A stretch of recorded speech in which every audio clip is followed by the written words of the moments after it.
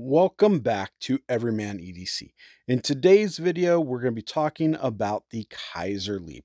If you're not familiar with Kizer, this knife company has been around for a number of years now. They are a Chinese company that has put out an awful lot of very well-known and very loved design knives.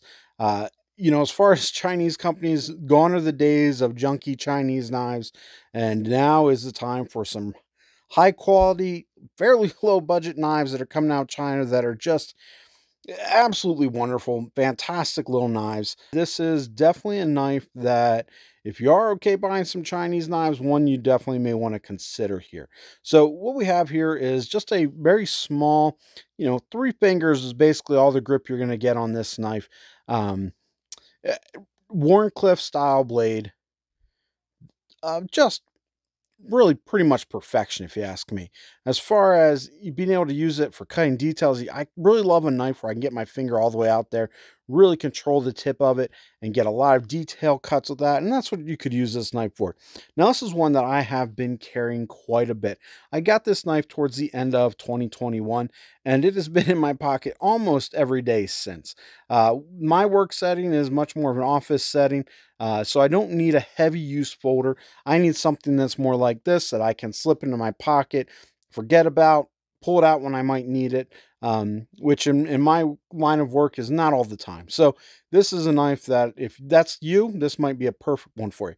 The blade steel on it is N690, which is a high corrosion resistant blade steel, stainless steel. And it really is, I've been happy with this steel. It's held an edge well. I haven't actually sharpened this, but I have used this regularly. So if I can get this to focus in, you can see there really are no chips in the blade steel at all.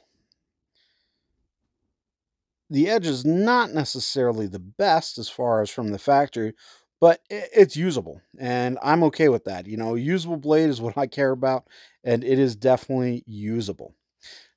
The handles on these are micarta, and there comes in a number of different handle materials. You can get this brown micarta. They also comes with black micarta. There's some G10 scales. You have these that are smooth sided. You also can get some that have some design in there, little circles basically throughout the scale. If you want something with a little more grip, I find this micarta to be really nice. It's almost warm to the touch the way it feels. It's easy to hold. I'm happy with it. And again, because this isn't necessarily a hard use knife, that's not what you would get this knife for. I don't need something that's going to be super grippy, so I'm really happy with the handles of these. As far as cutting with this, it does fit really well in the hand. It works very precise. Happy with any way I hold this knife. It's fairly comfortable. No real hot spots. The pocket clip on this is a deep carry pocket clip, and I really am pretty impressed with this pocket clip. It has not loosened up on me at all. It seems to remain springy. They did do a little bit of milling out, and I don't know if you'll be able to see this on camera. You can kind of see right there on the edge, just a small milling out, and that has really worked well to hold that pocket clip in place, so there's no wiggling. A lot of times these pocket clips with the screws like that will get a little wiggly. That is not the case with this one, so good job Kizer on that. As far as the pivot, they did add a blue anodized pivot collar there on the one side, and the other, I think that is a T8. Might be a T6. I don't remember for sure, what size is. As far as the construction, this is a liner lock, steel liner lock design, and lockup is right about, I'd say 30% or so.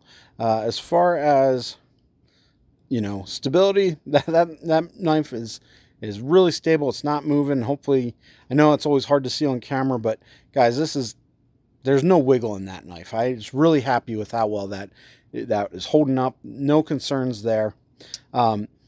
If you look inside at these liners, you can see there is some milling out of there to actually even reduce weight even further. This is not a heavy knife to begin with, but it is nice to have that milling in there as well. Obviously is a pillar design, which I do like having a pillar design knife, just to be able to clean out a lot easier. not having built up in there. So you can see it's got a little dust in there, but no real buildup in the knife. As far as opening, closing the knife, it opens very quickly. You can use either the push button method for opening this flipper or the light switch method. Either one of those works really well. This knife comes out very quickly.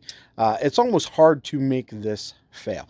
Now, if we look at the flipper tab itself, you can see there is some jimping there, and I do think that's a nice little touch. You get the jimping, really helps you kind of make sure you don't slide right off of that. But even without that jimping, I think the ergonomics on it are just spectacular. I don't think you have any real issues. And then I do like having that jimping there on the inside for your little finger choil. It holds it really well. Now, I've talked before about these finger choils. This one to me is kind of that perfect size. Sometimes when the knives get too big, it makes it a little bit uncomfortable in hand. If you're going to have a finger choil, I think this is kind of a perfect one. It is nice that it's cut out so that you can easily access that liner lock with no problems. It does run on ball bearings, and I don't think you'll be able to see them, but the ball bearings are really smooth. It does not drop close, and if you guys remember, and you watched my videos before, you know I don't like drop close, so I'm happy that it doesn't drop close. That being said, just a little bit of a flick, and it'll close right up. The reason I don't like drop close is because I don't want to have my fingers in here, have a knife drop on them, and cut them. With this size blade, it's not quite as big of a deal because it's not such a heavy blade that you really have to worry about cutting yourself a whole lot. But for as sharp as I get my knives, I really don't want to come into accidental contact with that blade. So I'm glad to see that it does not just completely drop free. I know some of you guys love that. I am not a fan of that. I've cut myself too many times with drop free blades. Overall, guys, I really do like this knife. It's one I would definitely highly recommend for you guys if you're looking at a knife. You know, really, this is a budget-friendly knife. It's only $55, and I'll leave links down below where you can find it on Amazon. There are a number of different options you can get this in. Check them all out, see which one you like best, and go ahead and purchase this knife. Don't even hesitate. Just get this one. You'll be happy with it. Thanks for watching, guys. Make sure you hit that subscribe button and stay tuned for more content.